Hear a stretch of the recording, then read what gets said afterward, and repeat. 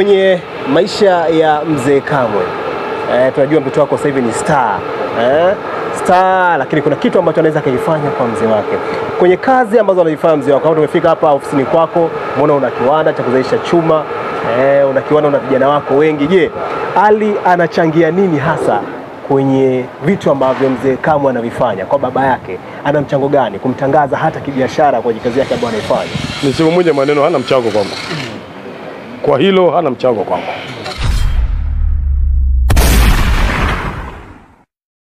Mzee, wapo ambao kidogo wanaweza wakashangazwa na hii. Mzee ni mwana Simba damu kweli kweli, lakini mtoto wake wa kumzaa ni mwana Yanga damu kweli kweli. Hapa kuna nini ambacho kimetokea hapa mzee wangu mpaka unakuwa different kati yako na mwanao? Hili swali linaulizwa sana. Hata nikiwa uwanjani nimeulizwa, nikiwa Mwanza kwenye Simba na Azamu, nimeulizwa nikiwa Mtwara kwenye Simba na Azamu. Nakumbuka mpaka waliniuliza kwanza kabla ya mechi na baada ya mechi. Watu bado wanaendelea kushangaa. Mimi nimezaa watoto kidemokrasia. Sawa. Kila mtoto ana maamuzi yake. Na katika watoto wangu 9, wa 9 wamekuja karibuni, walikuwa 8. Wa 9 kaingia karibuni. Na watoto 3 wote ni Yanga. Na wakiongozwa na kaka yao. Alipenda mwenyewe. Nakumbuka mara ya kwanza nakwenda na Ali uwanjani, nilinunua jezi za Simba. Nikamvalisha. Ali alilia. Akaikataa. Akasema mimi sitaki jezi, nataka jezi ya Yanga. Kwa nini? Akaniambia nimeipenda jezi ya Yanga. Nikamwambia sawa. Kamlia jezi ya Yanga akavaa. Ali amekuwa ni Yanga tangu akiwa mtoto mpaka leo na uzima wake. Hakuna vinasaba vyovyote vya Ali na Simba. Hakuna. Ali ana vinasaba vya Yanga kutoka kwenye damu yake. Sababu hata leo ukimuuliza mamake wa kumzaa Ali, sio Yanga, ni Simba. Lakini mamake mlezi ambaye ni yule pale ni Yanga. Ni Yanga. Sasa kama yule alimshawishi siwezi jua. Kama alipenda mwenyewe siwezi kujua. Lakini mapenzi ya Yanga mapenzi ya Ali kwa Yanga ameyataka mwenyewe, na nilijaribu kumbadilisha kwa kila njia nikashindwa. Basi kwa hiyo na mwanangu Ali ni Yanga, na mwanangu Rehema ni Yanga, na mwanangu mwingine mdogo bado mdogo, lakini yeye tayari ameshaonyesha dalili sio kwangu, anamfuata kakake.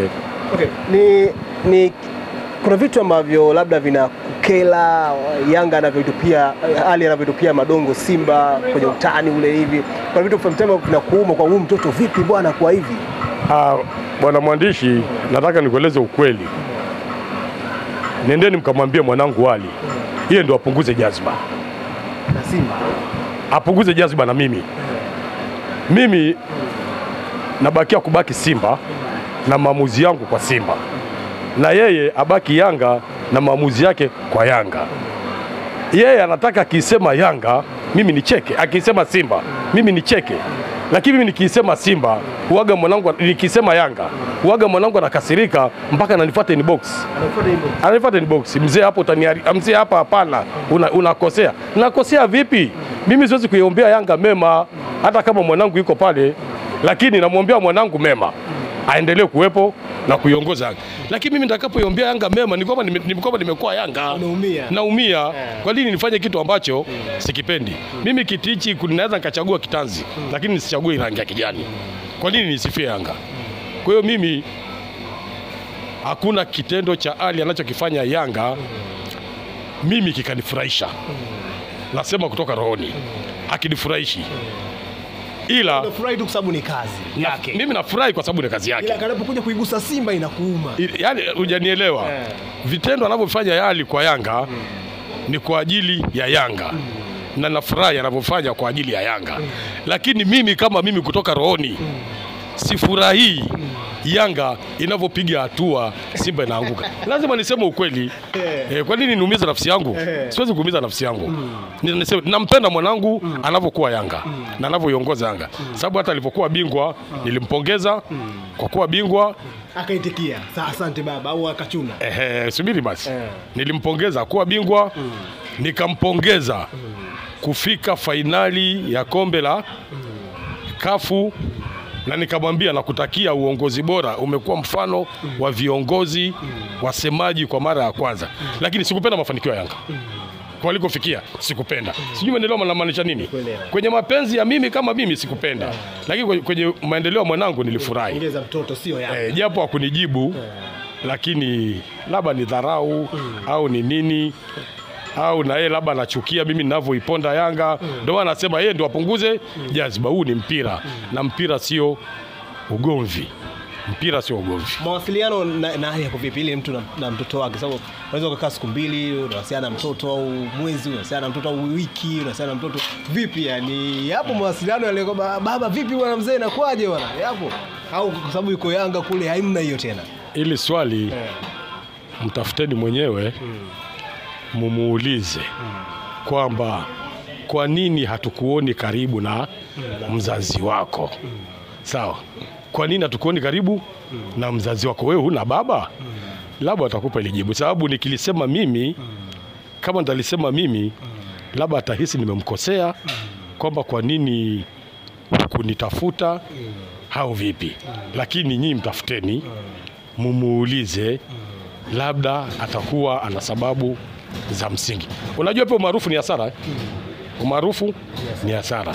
Aidha umaarufu umempandisha sana, akasahau labda huko nyuma, au maake sijui nikisema tayari nitakuwa nimeshaingia in deep kwa swali hili.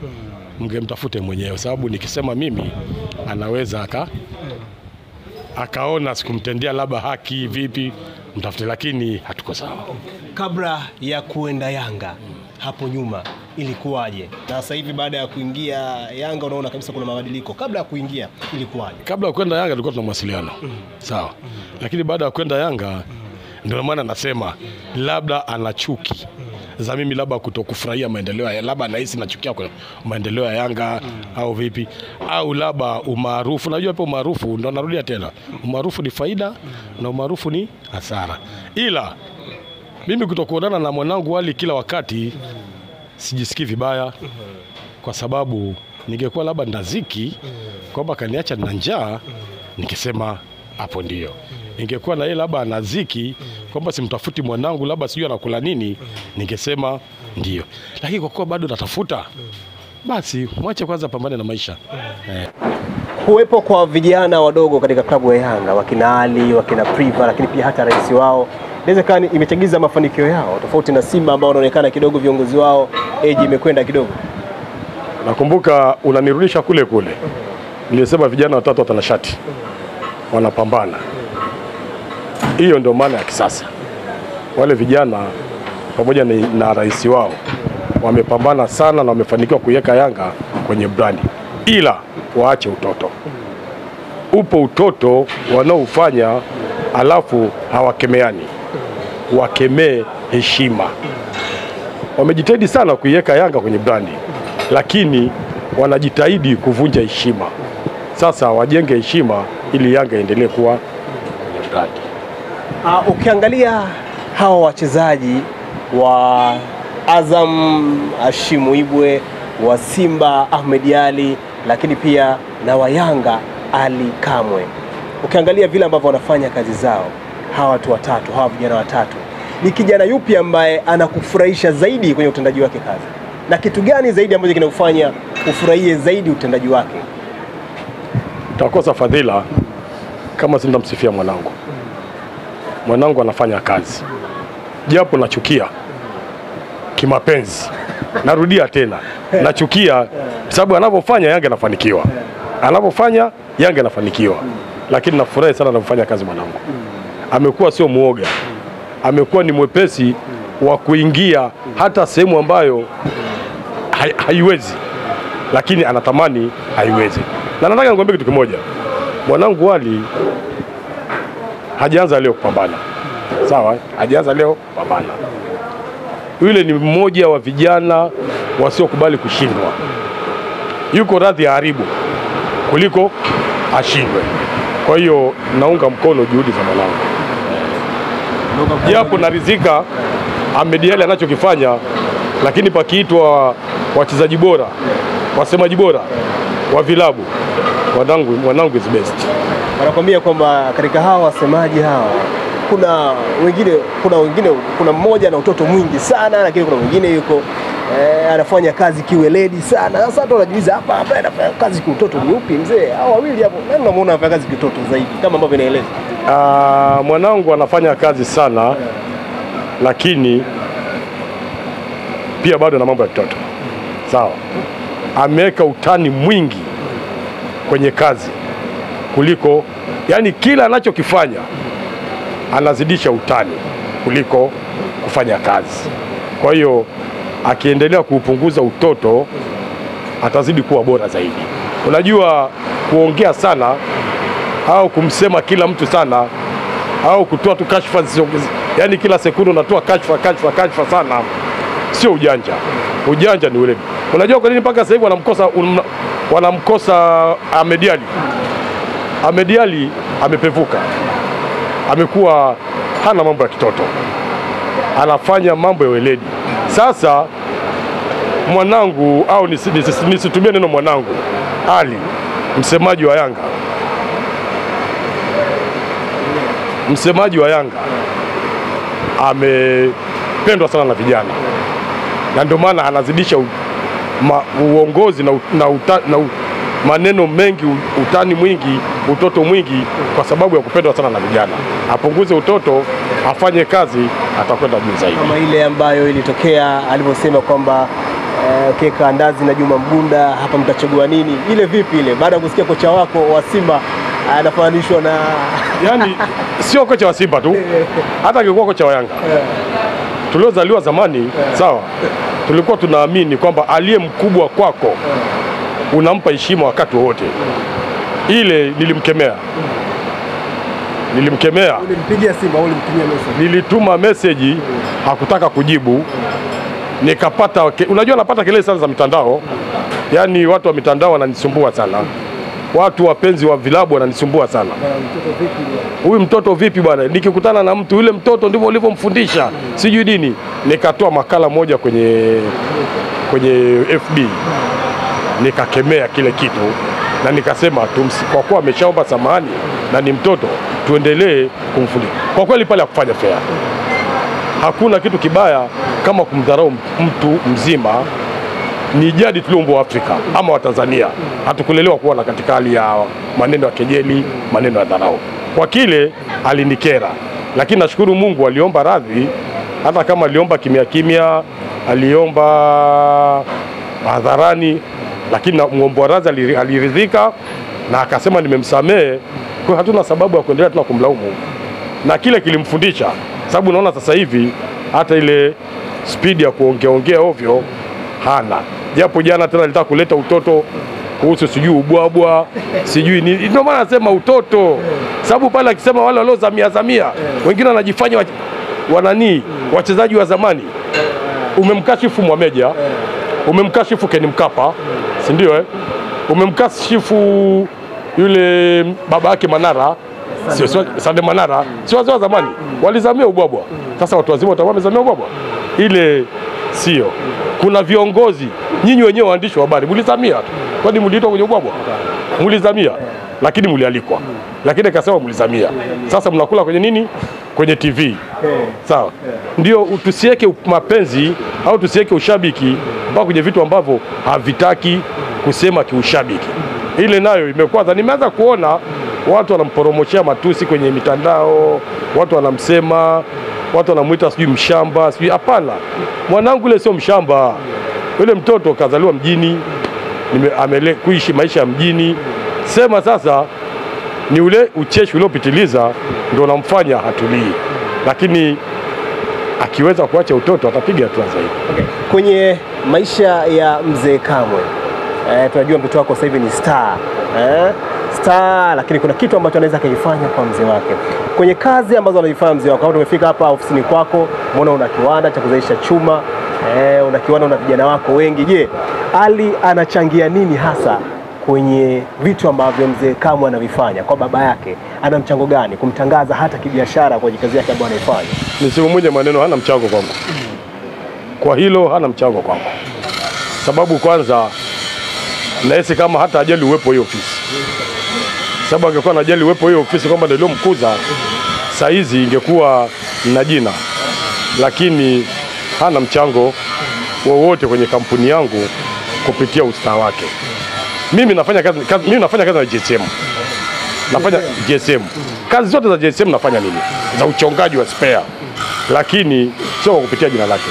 Nilikuwepo zaidi ya miaka hata 5, 6, 7 nyuma iliyopita. Sawa. Lakini yeye tangu ameingia kwenye ustaa wa Yanga, kuacha huko kwenye uandishi wa habari, kwenye ustaa wa Yanga hajaleta mchango wote kwenye ofisi yangu, kwamba naweza kusema kwamba umenisaidia kuditangaza au kunifanya. Chukueni mfano wa karibu. Kwenye mwaliko wa Yanga kwenda kwa mama pale. Watu walikwenda na wazazi wao. Mimi nilikuwepo. Basi hajachangia chochote kuhusu ofisi yangu. Lakini hainikeri, sababu sijapata maarufu kupitia yeye. Nilikuwa maarufu na ni maarufu kabla hajakuwa Yanga. Kwa hiyo labda ameona hana haja ya kuongezea, lakini nilishakuwa maarufu sababu mimi na jina. Kama mlivyokuja mmepata shida. Tunaelekeza tunaenda hapo kunja hapo. Sababu hapa na jina. Kazi kama hii imetoka Shinyanga hii. Hiyo cheni unaiona hapo chini. Imepakiwa kwenye Shinyanga imelekwa. Kwa hiyo na jina mpaka mikoani. Kwa hiyo hainisumbui sana. Unahisi ni kwa nini? Unahisi ni kwa nini hakupi ile airtime kubwa ya kwamba mzee wangu hivi, mzee wangu kama hapo tu ambao wanafanya. Mzee wangu hivi, mzee wangu bado anafanya hivi, mradi kukuongezea pia na wewe kitu fulani. Unajua wewe unachokonoa. Unachokonoa, yani hata kuhoji kuhusu mpira. Kuna vitu vingine tuvijue nje ya mpira, kwa sababu mtoto wako ni star. Na wewe pia ni mzee ambaye umemzaa star, msemaji mkubwa wa timu kubwa. Kuna vitu ambavyo nataka kuvijua. Hapo unanizunguka. Unataka ujue kilichotokea nini. Unataka ujue kinachotokea nini. Ila napenda kukuambia kitu kimoja. Maamuzi ya kutokunitangaza mimi anayo yeye. Na maamuzi ya kunitangaza mimi anayo yeye. Kama kuna kitu labda anaona kimefanyika ambacho hakiko sawa mimi na yeye, atakiamua yeye. Unajua mimi ni mzazi Sawa? Hata ufanye vipi, huwezi kumchokesha babako. Sawa? Huwezi kumchokesha baba. Utakuwa na mababa marafiki, utakuwa na mababa wa ndugu, lakini bado baba yako atakuwepo. Kwa hiyo siku ikifika atakuja na atanitangaza. Kwa sasa hivi naona wakati wake bado ana muda na maisha kazi. Ana muda na maisha kazi. Semeki anakuja? Tuendelee. Ofisini hapa anakuja? Ana muda hajafika. Ana muda hajafika sana, ana muda hajafika. Na sababu za kutokufika anazijua yeye. Labda akabanwa na shughuli. Labda huwezi jua shida nini. Kitu lako la mwisho kumalizia katika stori zote ambazo tumezizungumza leo, mzee wangu? Neno langu la mwisho. Niongee mawili matatu moja. Yote ikiwezekana. La kwanza, kwa timu yangu Simba. Miaka miwili wamenitesa sana.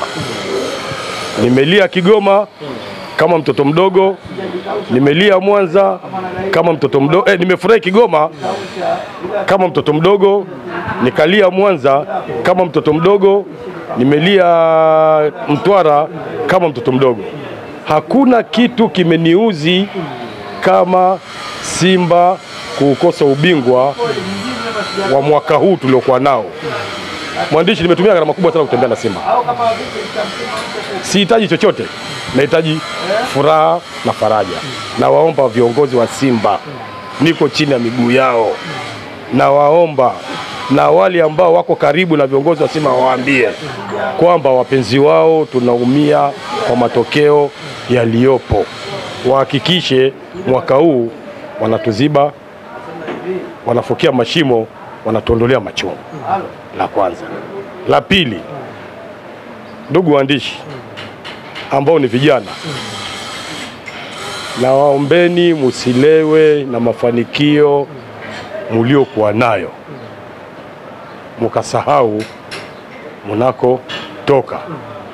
Sababu ni moja. familia au mzazi, hata kama alikutoboa jicho ukiwa mtoto, alikufundisha jinsi ya kuishi, kukutoa roho. Kwa hiyo natakiwa ushukuru kwa mzazi kukutoboa jicho Maisha, ili uweze kuendelea kumlea mzazi. Mkumbuke wazazi sio waandishi wote, nyinyi waandishi mpaka mlikofikia, wazazi wote sio maskini, wanajiweza, lakini wanahitaji faraja, wanahitaji maneno, umoja, na nyinyi vijana ambao mko kwenye chati ya kimaisha, tunapenda musilewe madaraka, musilewe sifa. Mkumbuke nyuma muliacha nani. Hata kama mmemwacha mtu ambaye ni milionea, lakini milionea bila salamu, milionea bila ukaribu, anaumia. Yangu ni milionea, lakini mjeniuliza jina langu. Jina lako sio ngoja Mzee Kamwe. Mimi naitwa Shabani Ramadhani Kamwe. Shabani Ramadhani Kamwe, baba mzazi wa ALLY Kamwe. ALLY Shabani Kamwe. Tunasema kama shukrani sana, tukushukuru kwa story hizi ambazo tumezipiga leo. Kamwe, baba wa ALLY Kamwe, tulikuwa tunazungumza naye hapa. Kuna vitu vingi amevizungumza, nadhani comment zitakuwa nyingi kweli kwa kitu ambacho baba amekizungumza hapa. Kitu kikubwa ni kwamba kukufikishia habari zote za michezo, wewe mwanasoka, lakini pia kuhusu mastaa wakubwa kwenye soka la Tanzania. Nazungumzia wale ambao wako Simba, Yanga, Azam na vilabu vyote vya Tanzania vya NBC. Lakini pia kwa wale wazee ambao wamewazaa mastaa hao. Leo tulikuwa na Mzee Kamwe hapa. Kwa vitu amezungumza, unaweza ukaacha comment yako tu, ni sawa zaidi. Asante.